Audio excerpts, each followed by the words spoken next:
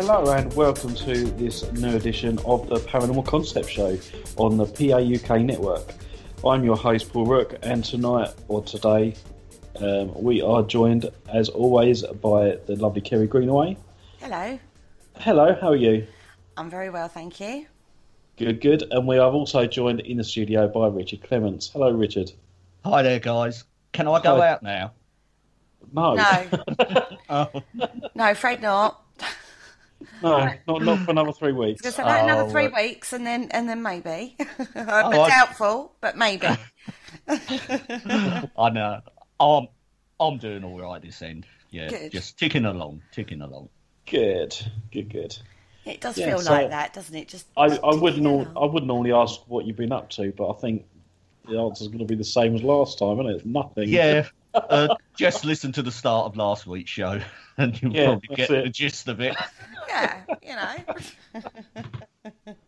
Okay, so because obviously we can't do the normal what we've been up to, so let's just crack on with the show and get on with it. Yeah, why not? Yeah. So what are we talking about this week then? Well, the last few weeks we've been talking about the concept of marketing and media hype, and how an urban legend or a ghost story can get taken and embellished and brought forward. And absolutely. That's sort of basically what the area we've sort of like talked about in the last couple of weeks. So I thought, we do get hauntings. There are hauntings that are out there. The ghost story, there's no smoke without fire, as one of my old friends used to say. And they are a thing. People do have experiences, don't they? They do have these. It's alleged paranormal activity. We can't say they're hauntings because we don't actually know what what the ghost is supposed to be.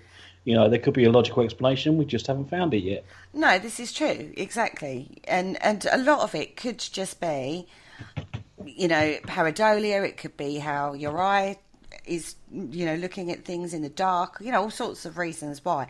We don't know. But activity has been reported time and time again in many different forms. So we thought we'd actually break it down and actually put some good old human boxes on things. Of course. Okay, yeah. Love a box, right? Gotta love a box. Put them into boxes, label them and file them for another day. Exactly. Yeah. Mm-hmm. So we thought we'd have a look at the different types of hauntings is what we're going to have a little look at today. Very, a whistle-stop tour before we delve a bit deeper into some of these in other shows. But we're going to give you a whistle-stop tour about some of the boxes of what paranormal activity could be classed as, I suppose. Yes, I mean, they do seem to have been put into sort of categories and over the years. So yeah, let's go for it. Okay, so I've pulled out this first box. We can go through. Oh God, yeah. Which one? Box? What's in the box? It's labelled Poltergeist, so I'm assuming it's Poltergeist stuff that's in it. But it keeps moving about and making noises. Right. Yeah, it's a bit of a lively box, this one. And a lot of hauntings could be classed as poltergeist because it does actually mean noisy ghost, right? Absolutely. Well, yeah, that's the general consensus. Yeah. Yes, a German word, I believe. Mm-hmm. Now, the most famous one, I think we all know, is the Enfield haunting. Yes. You do surprise me. I know. We love the Enfield haunting. Now, we all know the story of a single parent, Peggy Hodgson, called the police to a rented home in Enfield, the Enfield haunting, it's otherwise known as. Absolutely fascinating case study. Now, this is probably the definitive poltergeist study case from the SPR, right? Society of Paranormal Research. Absolutely. Yeah, yes. In regards to from very early in the case to pretty much the end of the case. And if you've not read the book by Guy Leon Playfair, I suggest you do, because that gives you a complete understanding of what they did, what they didn't do. There's lots of the kids faked it, or didn't they fake it? Lots of stuff, a lot of controversy around this case, but it was... See, not only was it a book, but it's also in a film, isn't it? Oh, wasn't it The Conjuring 2 and countless other versions of it as well? Yeah, there was a mini-series actually, a three-parter, I believe it was, a mini-series, which kind of was closest to the events. There was still a little bit of artistic license in there, but it was a pretty good version, I suppose you would call it. But if you do want the definitive understanding, then definitely check out Guy's book himself, because obviously he was the one that was very involved in the case, to really get to grips with all the ins and outs of the case. And I do believe, and I can't remember who wrote it, but all the tapings they did, all the, they taped everything when they were there. There was lots of stuff that was irrelevant, like normal conversations, but they caught a lot of the activity on tape. And a lot of that tape has now been transcribed, and that's actually a book out there, but I can't remember the name and I can't remember the author. Should have checked that out, really. But I know it's only just been released. Yeah, it's actually just been released. I think it's under the guise of the SPR, but don't take my word on that. But yeah. One thing I would like to do is get my grubby little mitts on the archives of this case. Yes, that would be quite a afternoon spent, I should imagine, and going through those. Just an afternoon, Richard. Well, yeah. Now, it hit the media, and that's really where everybody first heard about this case, was when a newspaper reporter went in and actually witnessed activity for himself. Police witnessed activity and couldn't explain it. They saw a chair moving across the floor. And that's sort of how the SPR found out about it and ended up being involved in it. All sorts of activity took place on this one, from, levitations, things moving in the house, even mini fires like matchbox would go on fire, not massive fires. We'll talk about that bit in a minute with something else. There was, going through walls, A-ports, strange voices, knockings, all sorts of activity was down to this alleged ghost. Very, very interesting case if you don't know about this. And we're not going to go into... I've just found information about that book. It's called The Enfield Poltergeist Tapes, one of the most disturbing cases in history and what really happened, by Dr. Melvin J. Willing. Yes, definitely go check that out. That's the one. It is on Amazon and various other bookshops online. Yeah, he transcribed the tape. He went through hours and hours of tapes to transcribe. Brilliant, absolutely brilliant. But this is like the typical poltergeist activity, what you would expect. But I would say this is high end. Yeah. Well, certainly. I mean, it is what you speak to anyone about poltergeist and activity, and this one will be possibly at the top of everyone's list.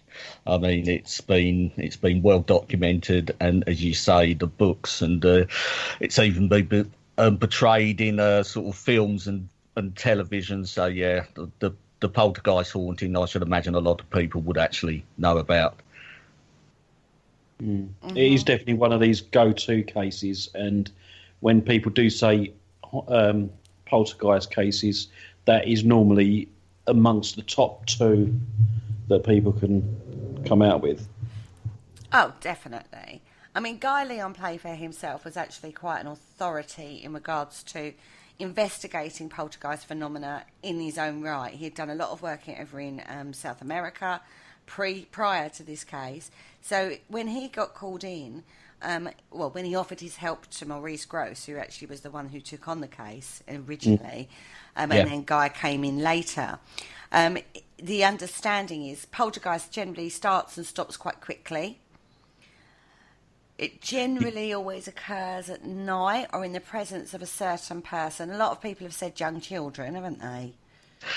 Yes, I mean... It does tend to be young women, doesn't it? Like in teens. Yeah, sort of girls going through puberty, and it does seem to be a common thread and throughout most sort of poltergeist hauntings, and it's certainly something investigators will sort of look for first if these sorts of activity are reported. Well, the work I've looked at with poltergeist, it just seemed to have that factor, but it does also sort of have, it's not predominantly female. There is always a male involved as well, so it tends to need that balance of masculine and feminine. Mm-hmm. And it's not always young children. Sometimes it's the older ladies of a certain age as well. So it does seem to be that transitional stage of the female point, but there will always be a male involved as well, as in not necessarily in a sexual way. I'm not talking about a relationship. I'm talking about in the environment, you know, like for example, in this one, they had Janet, Margaret, Johnny, and Billy was involved in that case, in that house, and the mother was of a certain age as well. When you look at 30 East Drive, you had the boy and the girl, Philip, and can't remember her name. Anyway, there was a boy and a girl in there as well. And actually, when you start reading out other cases, older cases, they do tend to be, there tends to be that factor. Now, what's sort of been put forward is that it's like an uncontrolled psychokinesis. So basically, like, the people are creating it or putting out the energy for something else to use to create it. Because there's still that, we don't know. We don't know if it's them creating it or whether or not, as Guy Leon Playfair says, it's like you put out a ball of energy and then your local elemental or sprite or whatever comes along and goes, oh, nice big ball of energy, I'm going to play with that. And then it stops just as quickly as it starts. So it does need that agent or a focus. It definitely needs that. Yeah. But whether or not it is that person creating it or whether or not it is a spirit that's using that energy that's being expended, we don't know. No, it's a very sort of difficult one to sort of like come to, but it seems to make sense. I mean, you look at the type of activity, which can be quite dramatic, and it is quite easy to associate it with an external, with the end result of an internal process being made external. You know, frustration, anger, or sort of, you know, those sort of things people do experience, especially going through these particular age ranges we're talking about, children and women of a certain age. Yeah. It is interesting that it happens at that time, and emotionally you are less likely to be able to control your emotions. So if you're trying to suppress the strength of that emotion, that energy has to go somewhere.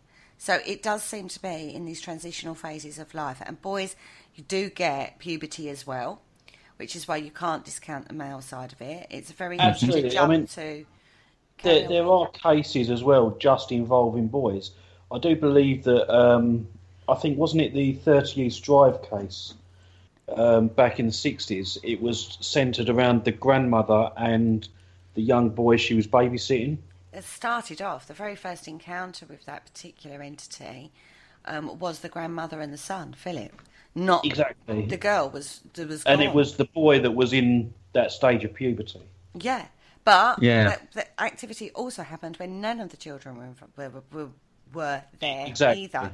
But that case is very controversial in its own right because it wasn't researched in the way it should be. It's basically a local historian that had written it down. There's a couple of newspaper articles, and when I was looking into that, it got very sketchy, should we say, and it sounds very media sensationalised. And even some of the interviews with the people involved, it sounds like, do you remember when? Rather than it being documented properly. So it is a very difficult one to pin down, that case. Well, I mean, just using that as an example, as a face value sort of thing at the moment. No, it's a good. It's still one that we all know, and a huge paranormal investigation industry is built up around that case.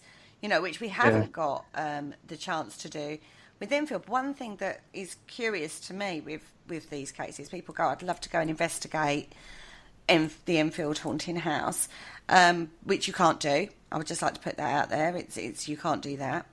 But it's not open for investigation, and family lives there and have had no more trouble since back when it happened. But 30 East Drive you can. Now, people do report either having a very active night or a non-active night, which leads me to the assumption that poltergeists usually come and go very quickly. So if it was there, it's not going to be there now. Yeah. Yeah. I mean, if anything, with poltergeist and activity, you are looking at sort of like a sort of, and possibly up to about an 18-month sort of time span. And this does seem to be pretty much the case in a lot of reported cases. Mm-hmm. Yeah. Exactly. So if people are getting activity in 30 East Drive now, it kind of makes you wonder if it's somebody's... It's almost like a extended Philip experiment. Your belief in it is creating it rather than it actually being there still. So, you know... I mean, there's definitely still other theories surrounding that, you know, so... Yeah, there are other theories on that one, definitely. But I wanted to bring another case to the table, which I'd read about, quite a few years ago now. And this kind of one, I wanted to bring this to the table because it's very relevant in today's media reporting.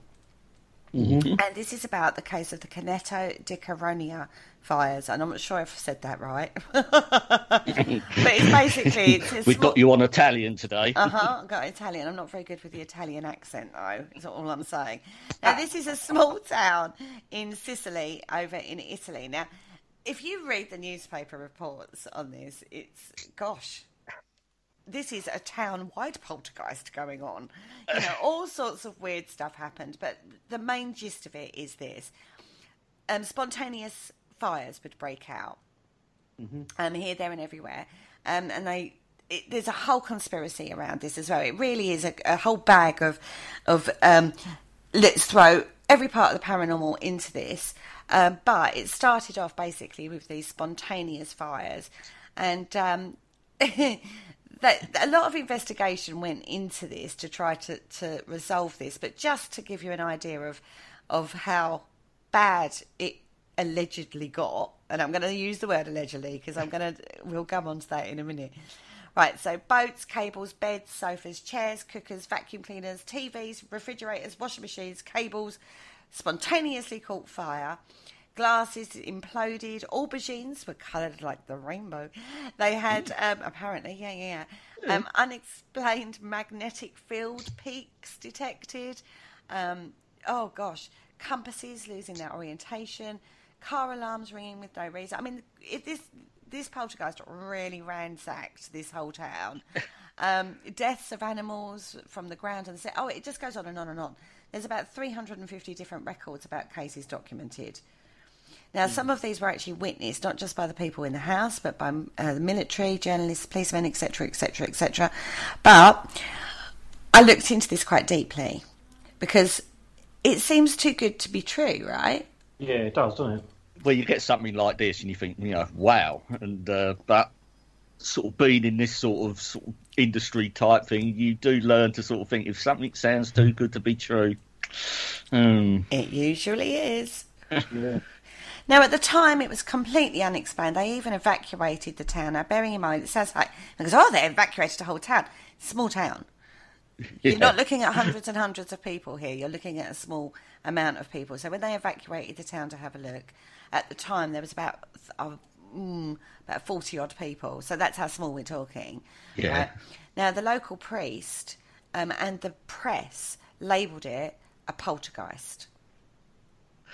The priest was actually an exorcist. He was, he did that. But you've got to look at the beliefs, the general population belief system, highly religious. Highly religious, and particularly in Sicily, which is the island off the bottom of Italy as well. And sort of and priests and stuff do occupy quite a highly respected person in the community, so it probably they would have gone to him first and taken what he sort of said as the initial sort of explanation for what was going on. Yeah, particularly when you've got because priest said it's poltergeist. Yeah. Got to be a poltergeist. Yeah, particularly when you've got no rational explanations coming out from other respected bodies like policemen and military and stuff like that. You know what I mean? They did a lot of work in this area to try to work out what it was. But this was back in 2004. Didn't last for a huge amount of time. Only lasted about a year. and then it stopped, and then they had a resurgence a few years later on this. So they, they couldn't explain it. Oh, the muscles woke up. The paranormal pooch is here. He's like, what? Anyway, an update I found out this was basically a man has actually been arrested for fires, causing mysterious fires. Giuseppe Pizzino was actually arrested for allegedly starting the blazes. And a lot of when you really get to the people that actually went and investigated it and you read the reports and that, it is definitely not. You couldn't look at that and go paranormal. The only paranormal twist came from the priest originally, and then that was jumped on by the media. And the media are the one that drove the case to where it ended up being a big paranormal mystery conspiracy. Also, geologically, where this town is, it's set near Mount Etna and 2 other volcanoes. So they're saying it could be a combination of things. So you had these guys setting off spontaneous fires, but other things that were grouped as all part of the phenomena could actually be natural phenomena caused by the volcano underground kind of goings on. Yeah. Electromagnetic field fluctuations, all sorts of things that happen in a volcanic area could explain some of the other phenomena. But what has happened is they've grouped it all together and made 5 down to belief system. And this is where you have to be very careful. And this is the only reason I'm mentioning it under the Poltergeist case scenario, is because it shows that you have to be very careful jumping to a paranormal assumption when there could be several different logical reasons separately. It's just coincidental, I suppose, that it all happens around that sort of time. Yeah, it certainly does, because sort of like just looking at the notes here, I mean, after the initial sort of poltergeist claims and the press, the Italian authorities did actually seem to put a lot of scientific research actually into this, or call in a lot of agencies to actually look. So they were obviously sort of like working along the premise that it was some sort of environmental problem that was happening. There was something in the environment that was actually causing this. Yeah, but if you actually look at this, I say you'll be shocked at the amount of conspiracy theory. This even brought the ufology world into it.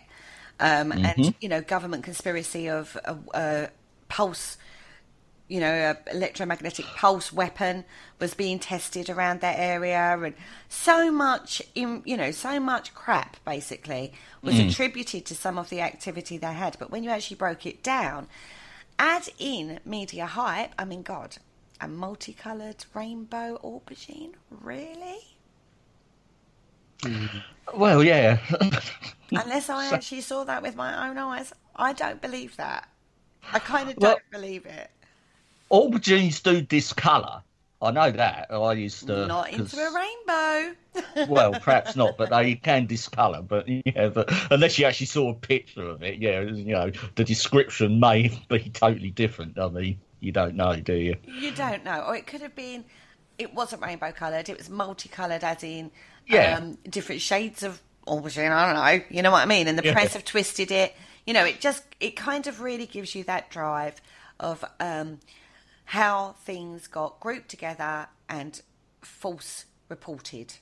Yeah. And that's one of the things I actually wanted to... that's one of the things you actually have to be aware of in regards to reading a newspaper report about activity and the real story behind it. Yeah. Yeah, I mean, well, it comes down to due diligence and stuff. And if you read something and just go on your gut feeling and think, well, this does sound a bit too good to be true. And as we said at the start of this sort of like an article, I mean, it probably is too good to be true, But then you say that, maybe the SPR thought that about the Enfield haunting when it first hit their table. But, true. Really? I think the only reason they took it seriously because they had actually got a named police officer who was actually part of a press release video. You can they're out there to see. confirming that she witnessed what she witnessed. Yeah. And she can't explain it, which gave it more weight. Whereas some of the people that have said, allegedly said this, allegedly said that in the fire case, it's just a policeman said. There's no name. And particularly if they're convicted an arsonist over the events that happened around that time, I mean, that's a big red herring as well. Yeah, so you do have to be very careful when you are looking at some cases that hit the media for false reporting. But poltergeist haunting is a definite phenomena. It has been deeply researched by lots of different people. In fact, next week we're actually going to be speaking to somebody who's been researching the poltergeist phenomena in a lot more depth and has formed his own opinions of that. That's Mr. John Fraser. We're going to be speaking to him about his book that he's written purely about poltergeist. So let's leave poltergeist there and let's have a look at intelligent hauntings. Paul, do you want to lead on this one? Have I got to put this poltergeist box away now? Yeah, you need to get out the intelligent haunting box now, please. Okay, right. Okay, let's just pull this one out. It should have a brain on the top. Oh, yeah, I found it. Excellent. I've got it. Mm-hmm. Yeah, brilliant. So we'll take this box out now. Okay, so basically, an intelligent haunting would be something, for example, like a spirit that you can interact with. Like allegedly when people use Ouija boards, they're interacting with an intelligent spirit and that sort of thing. So again, something like in the story of the Christmas Carol by Charles Dickens. Yeah. Again, they brought forward these three ghosts, and they again were intelligent hauntings. So yeah, that's sort of what we're looking at now. So there you go, Kerry. There's the basics. That's sorted. Next. Basically, you're getting a response, whether Paul's named Ouija, but EVP response, or you ask them to do something and they do it. That kind of thing. Anything that is responsive to you and can interact with you as a person allegedly gives it intelligence. Yeah, see, I have issues sometimes with these intelligent spirits because sometimes they're not that intelligent, and you're like, can you ask for, if your spirit is there, can you not knock on something?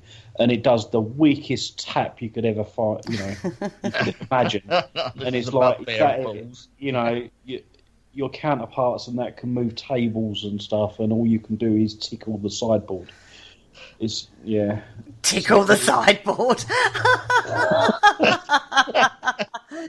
Surely there's something more that they could do, especially if they're in places where there's more than one spirit. You could just go, here, mate, come here, give me a hand.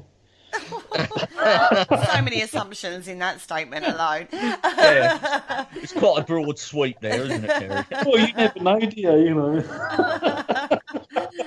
The intelligent hauntings tend to stick to a particular home or place of, living place, or area of land, or an object, which is slightly different. We'll come on to that in a bit.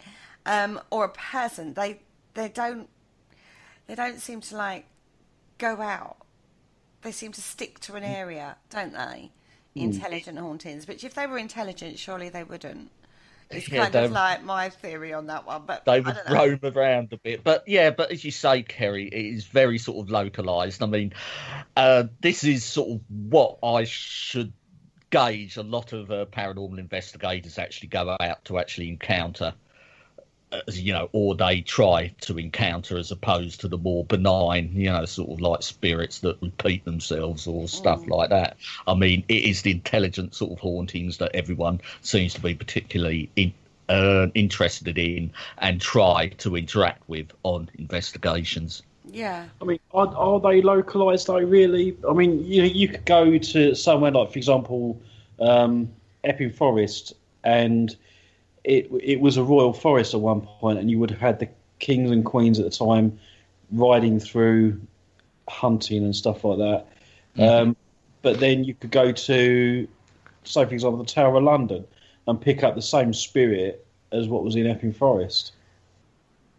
Then they're not. I mean, okay, they're not miles and miles apart, but there's still a good big distance between them.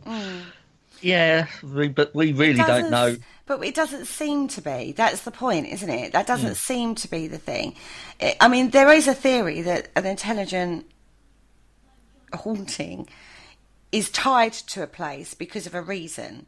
You know, there's this theory, isn't there, that it's like a traumatic death or a murder or an accident or, you know, something like emotionally traumatic ties them to a specific place, which is why they haunt that particular place. But as we discussed in like the Gallows show or, you know, the Newgate prison show, if it was that kind of emotion that tied you to a place, then you kind of would think there would be a lot more of that than there seems to be. You know, the other thing with this that occurred to me would be, we looked into, ages ago, we looked into, again, the theory is like the unfinished business thing. So that, you know, because of a murder or something like that, or they're there to protect something. And in regards to protection, we couldn't actually find many cases of that. When we actually delved into it, the reasons were ownership, murder. It was always like the negative emotional set, not the love or the, you know, it wasn't something positive. I mean, you know, there's theories, that he's haunting it because he loved it so much. Really? That sort of theory, I think, sort of comes from, it could possibly come from what we touched upon last week with novels. That's more of a romantic, fictional sort of overlay on top of perhaps something that does actually happen, but they've given it a veneer of human touch to it, you know. So, you know, the romantic ghost comes back. I mean, you look at some of the classic works in literature, you know. Wuthering Heights is a classic example, you know, the ghost coming back, you know, of Cathy to search for Heathcliff. I mean, it certainly does have that. So I would imagine that is more of an overlay on an underlying sort of ghost phenomena.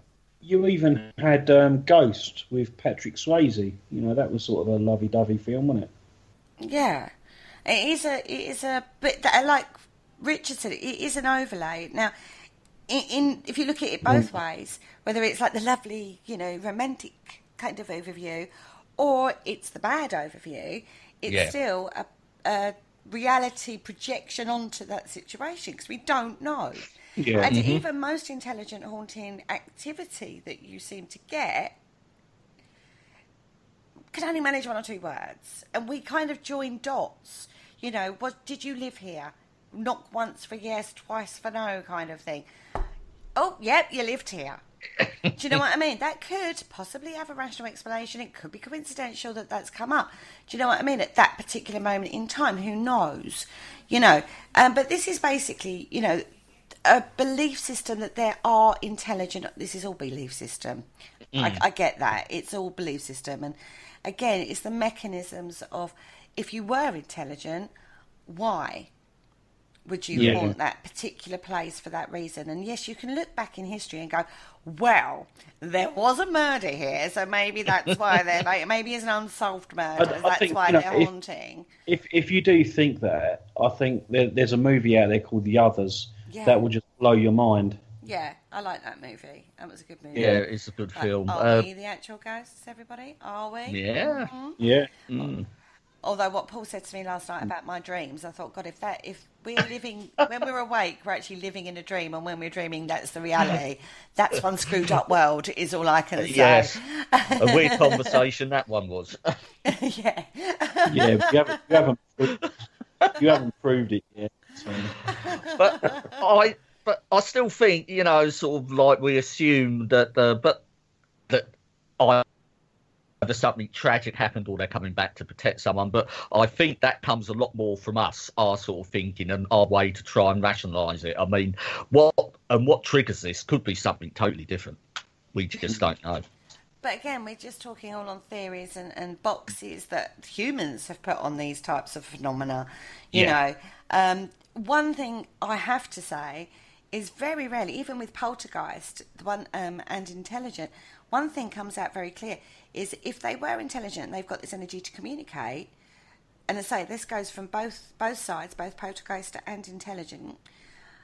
They don't seem to hurt with the capacity that they seem to be able to. They could throw a chair across the room, but it very rarely hits somebody.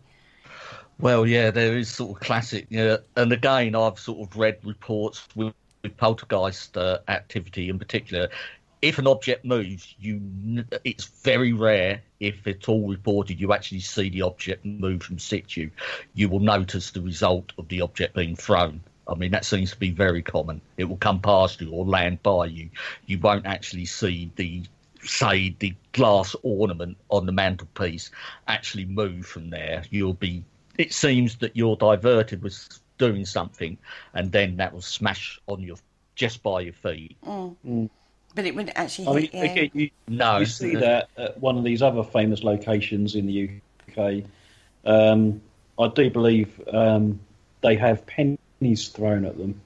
Oh. But they seem to have come through the wall. Mm-hmm. Cool.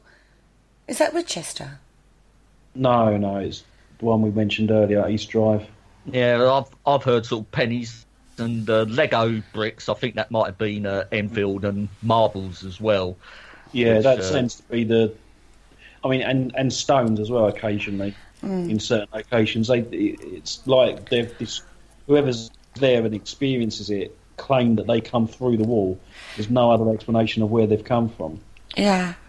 And no one actually witnesses that happening. They always, as Richard said, they're always focused on where it's landed. And no one's ever witnessed it coming through the wall. So I very much doubt that it did. Well, whatever an intelligent haunting could be, there is this belief system that it's there to warn you of danger or help you in some form or give you an idea that they are there and maybe you can help them to move on. Intelligent haunting is kind of like Richard said, it does seem to be what we all want. We all go out, ask questions and, with our voice recorders and hopefully get a response, from that. And that does tend to be what investigators seem to be after.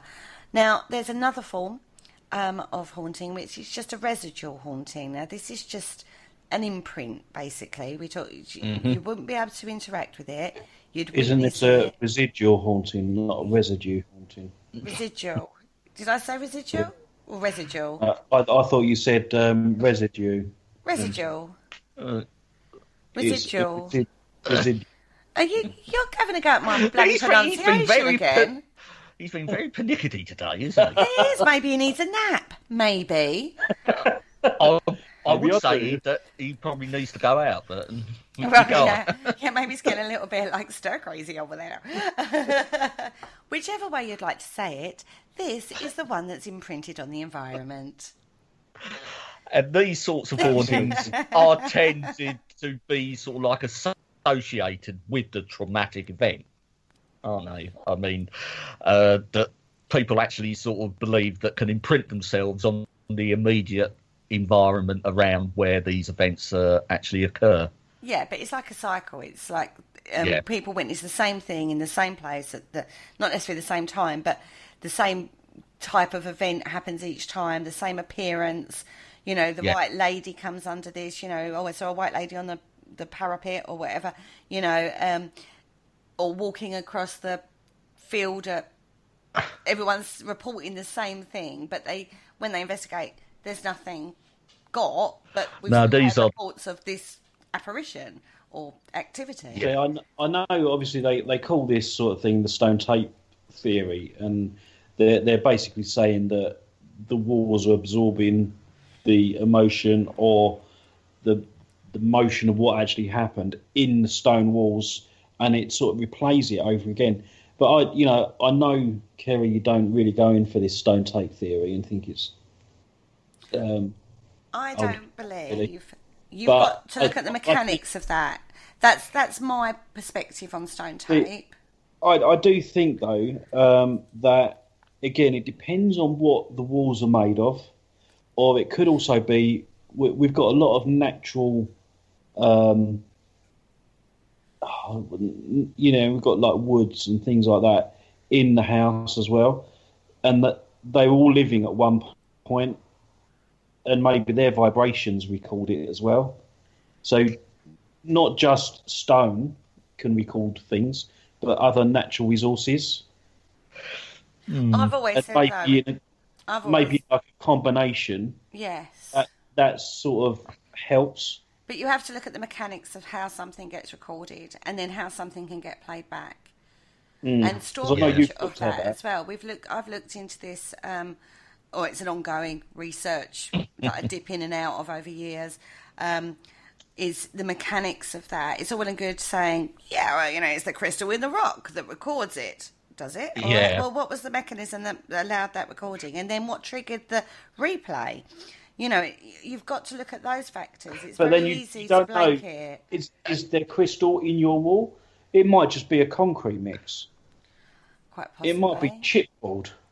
Do you know? It could be anything. You'd need to look at that and maybe look at the ground as well, and maybe see what other natural resources are in your walls or your windows and things. You know what I mean? Yeah. And maybe, I personally don't think the stone tape theory has stood the test of time. I believe it had its place when it first came out because it was quite sort of perhaps this is it. But people have sort of looked at this, and yourself, and as you say, Kerry, you've looked at this, and it seems to produce more questions than it does answers. I mean, because you've got people now saying, well, it's a whole factor of things that can trigger it. Well, yes, it probably would, and it would have to be a very complicated set of factors to actually trigger something like this. And where do you start? I mean, people sort of say, well, it's to do with sunspots or atmospheric conditions. I mean,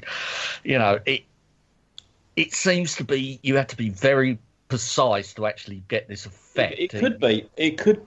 The vibrations, everything could be stored in the natural resources in the room, and then when there's a particularly bad sun day or something, when they've got when they fly out the flares and the radiation, and I don't know, it might increase the speed of the tachyons, and it might be the tachyons that trigger it. What's a tachyon? Is that something from Doctor Who? No. It's a very small. I don't know what way to describe it. It's like an atom, basically, and it will literally travel through everything.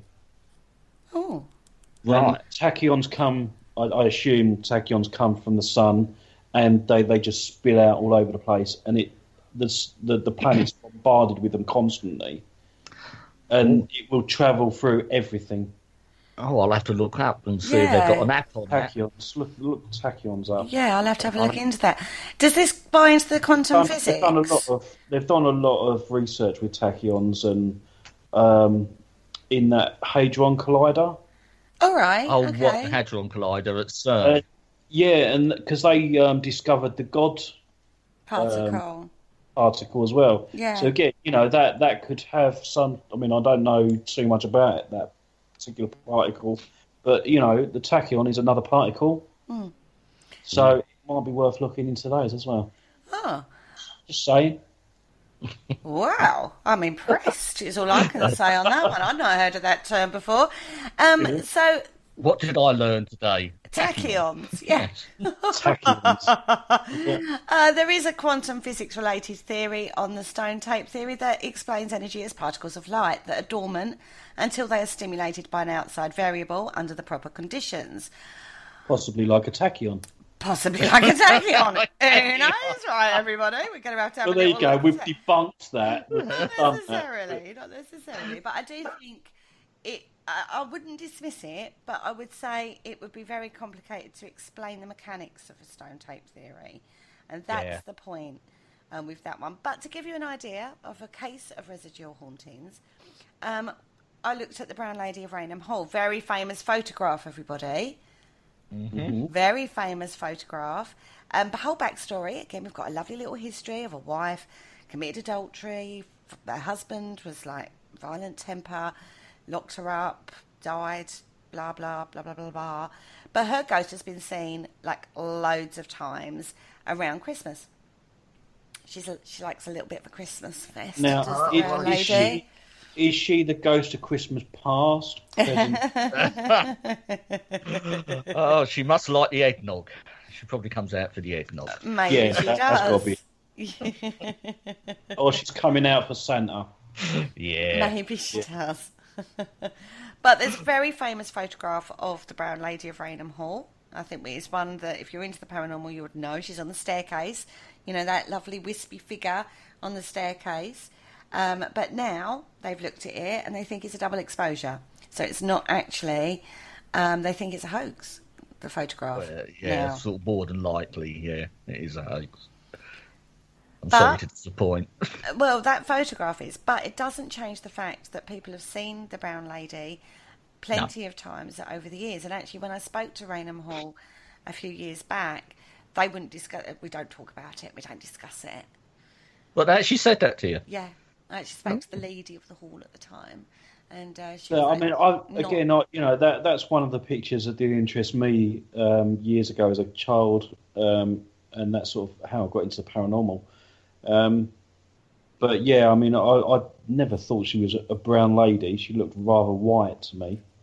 In the photograph, she looked very white, didn't she? But I think other people have like put it down to how it's appeared to them. Mm. But her face is very iconic for people. She's got very empty eye sockets. I must admit, I do think, it could have been some sort of light reflection, because there is off to the side.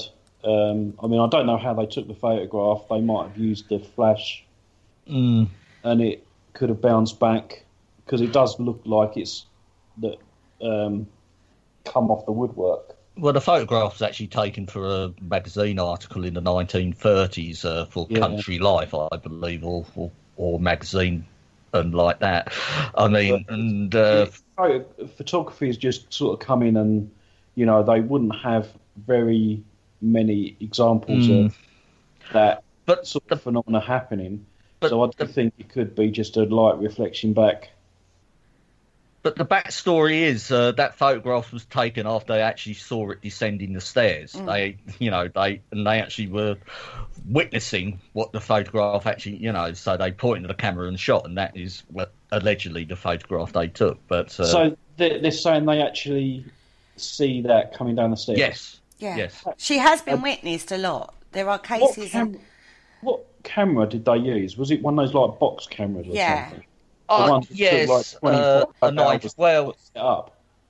No, it would have been sort of. It's a magazine article, so I should imagine at the time a good 1930s type camera, whatever they would have used. Yeah. So what camera? What is it? One of those ones like the big box? I mean, I don't. It's a box on a tripod. It's a big box on the tripod, where you've got a plate that sits inside it. Yeah, and then he's got the cover to go over his head, sort of thing. I don't believe it was a cover over his head. I think it was just like a click remote. Okay. So the flash would literally be a bit of gunpowder or something. No, that's a bit earlier, Paul. We're talking the 1930s here. Yeah, it's not quite that old a camera, but it is. So the photograph itself is generally now considered to be a double exposure. Yeah, on the plate. Because, I mean, it would have taken a little bit of time to set that up. And if they got this ghost walking down the stairs, you would have thought by the time they got the camera set up and everything, the ghost has made a sandwich in the kitchen by then. She's like, come on, I'm waiting for my photograph. But you look at the original photo. His fingers are going, come on, make up. But you look at the original photo, it is perfectly framed as well, which gives it a bit of suspicion behind it. You know? But it doesn't change the fact that the apparition or the figure has been seen time and time again on the staircase. So it's not that they just happen to be in the right place at the right time. That is where she's seen, and she's been seen a lot. I mean, staff have left the hall before now because they've seen her and it scared them. Lots of recorded claims of seeing this. And we're not talking like we're talking lords and ladies and people like that who have witnessed this and seen it. You know, seen her. We'll say her. Yeah. You know, so they've not just gone on the off chance. The fact that something is occurring that's unusual, just because that photograph is fake, doesn't mean that the haunting is fake. Do you know what I mean? No. But right unless there. you was able to get in there and do an extended investigation yourself, you're not going to be able to ascertain what that is. And also, with residual hauntings, it's whenever. It's not got a set time, a set date, it's just, it seems to happen. So again, could it be a trigger that it's there but not there? You're externalizing something that's triggered in your head. Yeah, I don't know. That is certainly yeah. something I'd lean towards. It certainly, because the only thing we know about sort of people that actually see apparitions, the only common factor is the observer. So there has to be some mechanism going on with yourself. So I think as well that just the mere fact that they don't want it investigated or they won't talk about it, does that mean? I mean, it depends on what their motivation is. Do they actually know what it is and they don't want people to find out the truth? Or maybe they're just private. They're just private. Well, exactly. That's what I mean. You have to find out what their motivation is. Because, I mean, I know we've done, I've done an investigation quite recently, towards the end of last year, and we got some really good activity. And the fact that we're not allowed to go back to investigate it because, we was given the runaround and, he doesn't want to investigate it. It's almost like, do you really know what you was? Maybe you could be faking it then. But it's something that it just goes on in your mind. Do you know what I mean? It's nothing that I can prove because I can't get back there to investigate it. But then why won't you let me back there? And it's just one of these things that you think of. But again, you've got to look at the motive for why they won't let you there. Yeah, I mean, I have to say, I think with this residual haunting, because it might not happen like every 5 minutes, it could happen once every 10 years or something, you know what I mean? Or very, very rarely. So to then have a team go in to investigate that properly may feel a bit, well, it doesn't happen very often, so it's not really an issue and we're not that bothered because, I mean, the lady herself, she wasn't very forthcoming in conversation. I will say that she was very no, don't discuss it. Thank you very much. Goodbye. Kind of conversation was what it was. But if she's never witnessed it, she might be putting it down to it's just a folklore story. It's just something that happened years ago. I've never witnessed it, so it doesn't happen. So there's no point of team coming in to look at it, and because nobody's been bothered by it. It would be nice if she maybe approach someone like the SPR or the Ghost Club or ASSAP or someone like that who's based on the scientific and they can research into the photograph. They could look at the properties. They could do... There's loads of different things that they could investigate. But it's all very different. Don't forget, though, this is, Raynham Hall's been there for like years and years and years. So you've got different family at different times. When the photograph was taken, maybe that bit of the family was quite open to having it looked into, which is hence why we've got a photograph, because that is why they were there, whereas the people that are now, the ownership has now passed to this branch of the family, if they've never witnessed it, it might be all like just a family tale. Do you know what I mean? So you can't say it was faked or anything else like that. It's still something that it still would be interesting to look into, even if it is just a family folk tale. Then you're looking at it from a historical point of view, and they could conclude from that okay, it's just a story. But places like Raynham Hall, But their motivations, I mean, it's probably a commercial property now. It's an historic building, and their focus is on day trips, open during the day and just have sort of visitors around and stuff like that, and that's all they want to do. I mean, but a ghost story won't hurt anybody, will it? I mean, look at the Tower of London. thousands of people turn up to that daily, and look how many ghost stories are attached to that. Yeah, but they won't let you investigate it, though, will they? No, they don't let you investigate it because people already live there. Yeah, it's an historic monument. Well, no, I mean, I'm sure that there have been people that have investigated it, because I know someone that's done it. But they won't let you in because it's still a residential place for people. Yeah, that's right. That's their explanation for it, and I can understand that. But there's so many ghost stories there; it even draws more people in because of the stories. Yeah, and it does tend to be like the top 10 places. If you say to people, "Where if you could investigate anywhere in the world, where would it be?" Tower of London is always up there, right? Absolutely, just so happens that I've done a blog on the ghosts of Tower of London, Funny, and it's in the on the website. Yeah, paranormalconcept.com. So if anyone wants to go back and have a look at the blog page, it's Tower of London there. Okay. Oh, brilliant! I love it. Nice little plug. Yeah. But when you talked about a ghost story as being, used to somebody's advantage, there is a theory that the Brown Lady has been used by smugglers to keep people away from that area. Yeah, I mean, again, that's another possibility. But then, if someone was to look into the history, and they could turn out and say, well, okay, at the time the house belonged to so and so, and he was a bit of a rogue, he was a trickster, he loved all that sort of stuff. Maybe we can't say for sure, but maybe he did set it up, and that's where your legend began, sort of thing. Or he was a dodgy smuggler and. But the thing is, Paul, you can actually do this. You don't actually sort of have to have full access to the actual buildings and stuff you go to. I mean, sort of archives. Yeah, but I like to be nosy. You like to be nosy. You can research these cases. As Richard says, you don't have to visit a location to research a location, particularly with cases that have got a long extended history of hauntings. You've only got to, it's quite a mammoth task, but trawl through and find people, like particularly with Rainer Hall, it goes over years. It doesn't just go over like one. It's not like a one-off. It tends to, a residual haunting would be something that multiple people over multiple time period have witnessed time and time again, but follows the same remit, as it were. Yeah, I know what you're saying, but I'd still like to go to the location.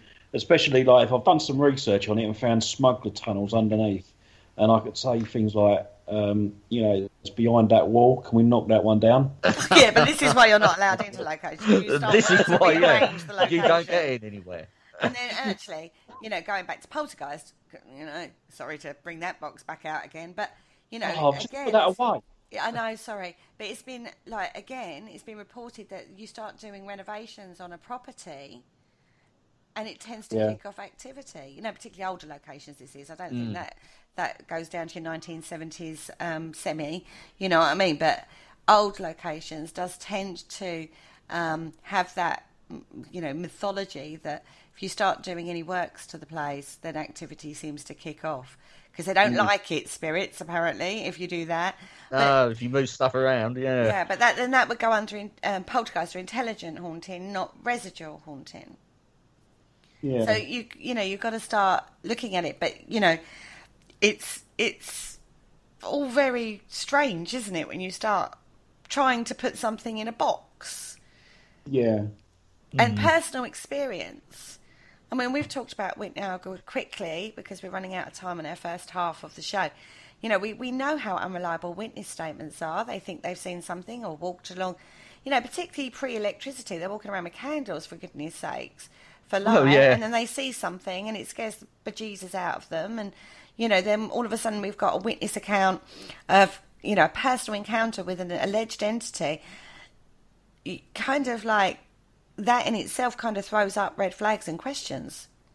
Yeah, well, yeah, and particularly when you are examining stories from sort of like the Victorian era and stuff like that, because the environment these properties were in were probably a lot different from what they are today. So they're probably more forested, more wooded and stuff, and there would have been a lot more sort of the areas would have been quieter, so there could have been a lot more stuff that could have been mistaken for supposed supernatural occurrences.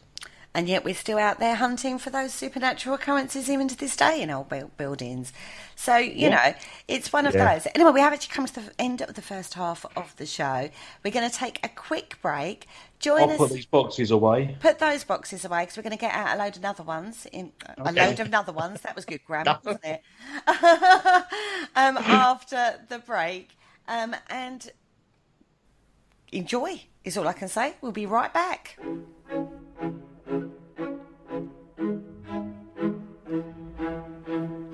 Hello, Harry Price here.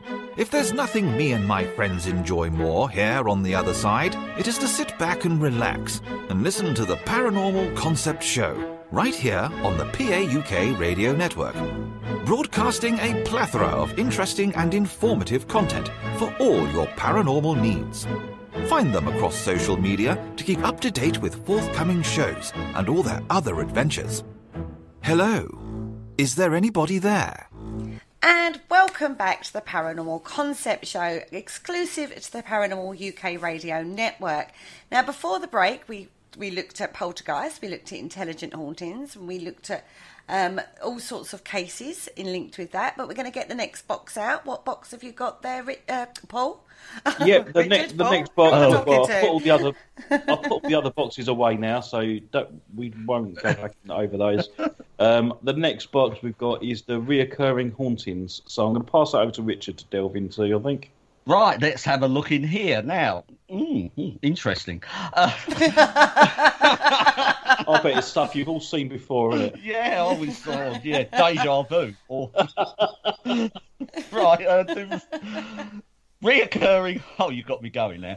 Reoccurring hauntings actually appear to be actually quite similar to the residual hauntings you actually get out there, but the reoccurring hauntings are more associated with events that have happened at a set point in time and are sort of like alleged to actually reoccur, usually perhaps on a certain date. And these are usually sort of connected to historic events, and quite usually battles usually come up in this sort of phantom battles which reoccur on the dates of the said battle. And one battle of interest here is actually the Battle of Hastings, which is said to have a knight on horseback that appears on the anniversary of the battle. Now, I've actually been to Battle Abbey where the actual battle took place, and the basic sort of battle was sort of Harold came down from the north of England to fend off the invasion of the Normans down just outside of Hastings, and when they actually arrived at the battlefield, the Saxons did set up in quite a prepared position on top of a hill, and the Normans were actually at the base, and by any stretch of the imaginations, the Saxons actually should have won this. Are you all right, Kerry? Sorry, I'm having a giggle because this is like right up your alley, this, isn't it? Carry on. Carry on. Okay. Yeah, and well, basically, throughout the day, the Normans were like sort of advancing slightly up the hill, but the Saxons were actually holding their position and not sort of actually coming down to meet them. So what the Normans actually done was actually use their archers and they fired in the air. So they were lobbing shots into the Saxon enclosure. And from this is where perhaps the story of King Harold getting the arrow in the eye comes from. But this is probably not true. But this did actually affect the outcome of the battle because they were starting to make casualties on the Saxons. You know why they really won, don't you? Why's that? Because they had their Weetabix.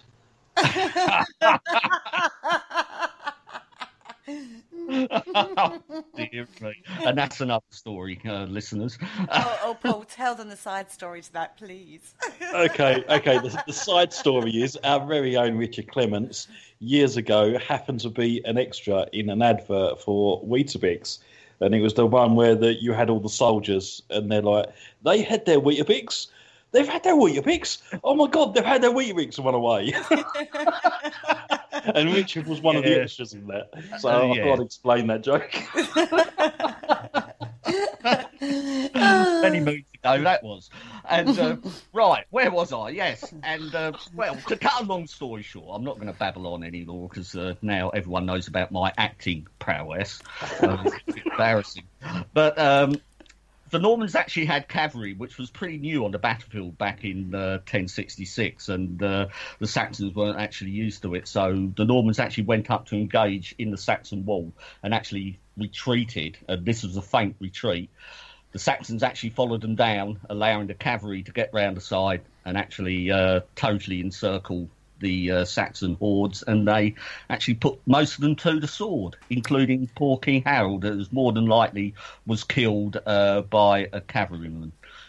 And that is the basic story behind that. But he was sort of just slain, and that was that. But it's stories like this that actually sort of people sort of will actually sort of go to these places on the anniversaries of these battles, and there are certain battles, Edge Hill, which is an English Civil War battle, and I believe Culloden as well in Scotland is also another one which is believed to have reoccurring hauntings. But there is a problem with this, I actually feel, and it's an old one I always like to bring up, is if they do reoccur on the anniversary, which is all well and good up until about the 1772, when they actually changed the calendar.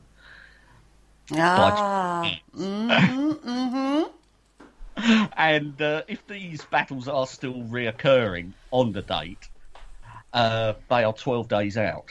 12 days, everybody. Who would have thought? Yeah. Interesting concept, though. Yeah. Oh, I don't know whether you have any thoughts on sort of that, or sort of reoccurring hauntings in general, and what your my thought on this would be sort of not hauntings as such, but more to do with time, like a time slip, like a time slip, or a fracture in time, so you can like glimpse through and see little snippets of the battle. Yeah, I would sort of go along that sort of thing, but I wouldn't actually put it down to the actual date. I think the dates are sort of in the history books, and that's sort of what people sort of tend to sort of relate to. But if there are apparitions appearing on these sites, they could appear all year round, I would say. If they are sort of trapped in the residual type. I mean, there are theories that time happens all at the same time, and it's not linear as most people believe. If that's the case, then yeah, as you said, it's a case of, you know, it could happen any time, and these fractures or openings in time, and you can see through, would happen any time. Yeah, there's also that, and again, after these battles were fought, there was a lot of sort of propaganda sort of influence to actually say these battles were being refought for whatever reason. It was usually for political reasons. I mean, this is particularly shows up in the Phantom Battle of Edge Hill, which is quite a famous one, and everyone will recite this one in the paranormal community, but it's actually not true. It's actually been taken back to a couple of broadside ballads, they were, which were sort of propaganda broadsheets of their day. And again, we see the authors of the time were overlaying fictitious events on real timelines. This is where a lot of the confusion comes from. Wow. Okay. There we go, everybody. The other thing I would like to say what you're saying this is the whole series of Blackadders fictitious. Yes, probably. Yeah, well, because that started obviously at the Battle of Bosworth Field. Yes. Well, what I'd like to say about this one is there's a lot of reported recurring hauntings at Gettysburg in America, right? Yes. Now, a lot of people put these down to this stone tape theory that we discussed before on Residual. But the recording element a lot of people cite is quartz.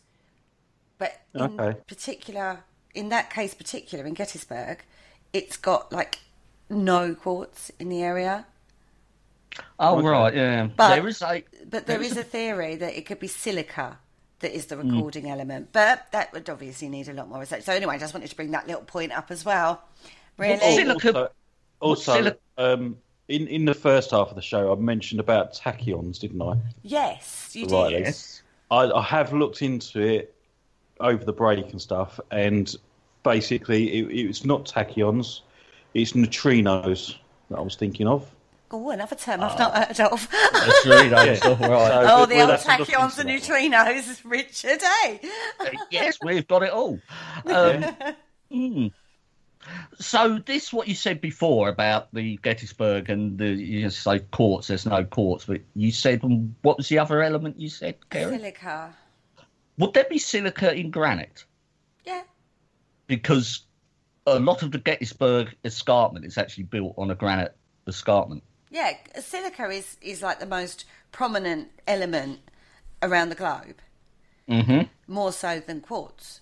You know what I mean? Yeah. So everyone goes, oh, it's quartz, because quartz is like everywhere, which it generally is, but not as much as silica. And silica is a natural element of quartz. So when they started looking at it, they started thinking what element is more abundant in a lot more other elements as part of another kind of element, as it were, or another mineral.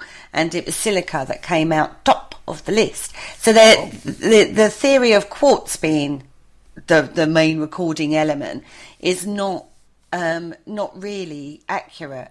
It's actually the silica that is part of it. So, would you feel that idea comes from sort of like the spiritual connection that people have with quartz? Yeah, probably. And because they know that quartz is a recording element used in modern technology as well. Mm-hmm. You know, it's used on circuit boards and TVs and all sorts of things. Quartz gets used for. It's well known for that. And I think that's an assumption people made. They jumped on that. Well, if it's able to store data on computers and stuff like that, why couldn't it in nature record something? Yeah. So I can understand their reasoning, but they're forgetting the process to store the data. Yeah. It doesn't just automatically store data. There's a process that makes it store the data onto the quartz. So you've got to then explain how in nature that process takes place. I think we'd have to look into that. I think we'd have to look into that and maybe do when the new Ghostbusters movie comes out, we could relive our old show on is it possible to catch a ghost? Well, there you go. Yeah, because we did come up with some interesting theories on that, didn't we? Of whether or not it would but be possible. that was on our old network. So it's something that we could look into again and take into account, what you've just discussed. Yeah. Because if it is possible for something like that to hold on to like a recording of some sort, then could it actually be feasible and possible to catch a ghost as well? But that's maybe, I think you should look into that on the Ghostbusters. Yeah. So. Right, yeah. Ghostbusters, unfortunately, I'm not in that movie, so that's not part of my resume of acting experience. Yeah. So we'll relive that subject. Okay, well, we'll go back to that one because we've learnt a lot more since then as well. So we may well be able to throw out some interesting concepts and ideas for people. Anyway, moving on, time to put the reoccurring hauntings box away, I feel. Oh, I've just got that out. I know. I'm a girl. I wish you'd make your mind up. I'm a girl. What can I say? Moving on quickly today. Okay, so what are we doing now? So pull out the historical hauntings box. Oh, that's right at the top. I've got to get the ladder out now. Oh, dear. Now, these ghosts are typically of famous people in period clothing that seem to appear in relevant locations to that historical character. The main one being, I say the main one, this one, she's very prolific, is this girl, is all I can say. Prolific in life, prolific in death. What can you say? It's good old Anne Boleyn. Now, she's reportedly seen in several locations around the UK. Yeah. On different dates, different times. She's all over the place, basically. Isn't that one at the Tower of London? Yeah, she's said to be seen at the Tower of London. Yeah, and incidentally, I've written a blog about the Tower of London. Oh my god! Oh my god! Have you? Yeah, you can go and have a read of it. It's on the website, which is www.paranormalconcept.com. Is it? Really? Yeah, Okay. it is absolutely. Go over and check it out. Second plug of the day, everybody. Now, she was beheaded on Tower Green on the 19th of May in 1536, and she has been seen at the tower. Ooh. Yes, with her head tucked underneath her arm, I believe. There was a song, I think, many years ago. I don't actually believe that bit's true. I believe it's just a bit of a folklore tale that's sort of... Well, good song. It might be a good song, but, you know... Yeah, well, obviously, yeah, that is... I think you should write a blog on that one. Tale, yeah, but yeah, I could do. I mean, I don't know where to post it, though. Oh, yes, I do. www.paranormalconcept.com. Okay. Oh my god, they're getting good at this promotion malarkey, aren't they? Anyway, the most spectacular story relating good old Anne is actually at the Tower of London. Now, he saw a light flickering in the Chapel Royal one night. No, it's the Chapel Royal, not Royale. I mean, James Bond over here. It's not a casino, yeah. It's the Casino Royale one night. No, it was the Chapel Royal one night. He climbed up a ladder to look through the window, and he saw a procession of knights and ladies dressed in costume pacing through the chapel. And their leader couldn't see her face, but he said she resembled Anne Boleyn in portraits he'd seen, but he didn't see her face. So I'm kind of a bit confused by that point. Could have been anybody, basically, but he put it down to Anne Boleyn. She's also maybe it's Henry VIII on the weekend. Maybe. She's also supposed to walk from the Queen's house to the Chapel of St. Peter ad Vincula. There's Kerry's pronunciations again. Yeah, Vincula, yeah. I would call that Vincula. Where her grave is under the altar. All right. Right. And a soldier on duty near the lieutenant's lodgings, these are all in the Tower of London, was supposed to have challenged a white figure and didn't get response, so he bayoneted the figure, and then it just went straight through and didn't touch anything, and he was a bit scared, really, about that. Yeah. Oh, right, yeah. That would... that particular site is in my blog. Yeah. So there's several at the Tower of London itself. Now, she's also supposed to be at Hever Castle. My favourite, I will give a shout out to Hever Castle. It's beautiful place to go and visit. It's one of my favourite places to go and visit. It's not that far from me. I'm very lucky that it's within travelling distance to go and visit Hever Castle. It is absolutely beautiful, and it has a whole history, regardless of the link to Anne Boleyn. But every Christmas, she is supposed to appear at Hever Castle, and she's supposed to manifest beneath a great oak. She's always a manifestation, is Anne? Yes, I sort of gathered that as well. But isn't she at Windsor Castle as well? Yep, she's supposed to stand at the window of the Dean's Cloister at Windsor Castle. We're going to go there on a road trip. We are. Well, we have promised ourselves, haven't we? Yeah. I've written to the Queen and just asked if she don't mind us popping in for tea.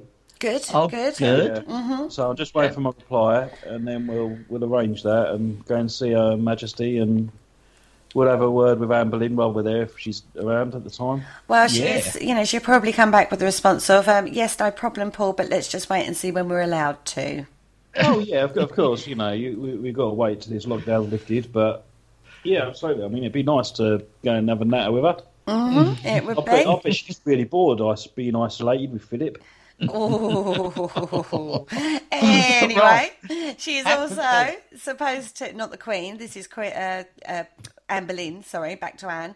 Hampton Court Palace, she's supposed to haunt as well. She's been allegedly seen wearing a blue or a black dress.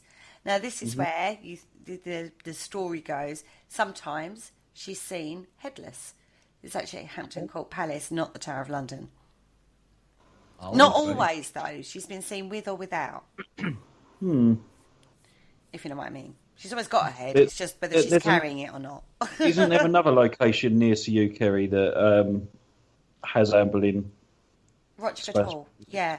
Rochford Hall in Essex. It's a manor house. I believe it's a golf course now. I think the manor house is actually like the golf club house. Used to be investigated, but I don't think it is anymore. I don't know. I've not heard for a while. It's one of those locations that were about for a while and then just dropped, like Highlands House, for example. Yeah. You don't hear much about that place. No. Yeah. So whether or not they sort of went through a little spat of allowing investigations in and then decided to stop, I don't know. But Rochford Hall, anyway, she's supposed to be there. Now, this is the place where King Henry VIII first saw Anne Boleyn. Right, met her, so to speak. Yeah, he first cast his eyes upon her.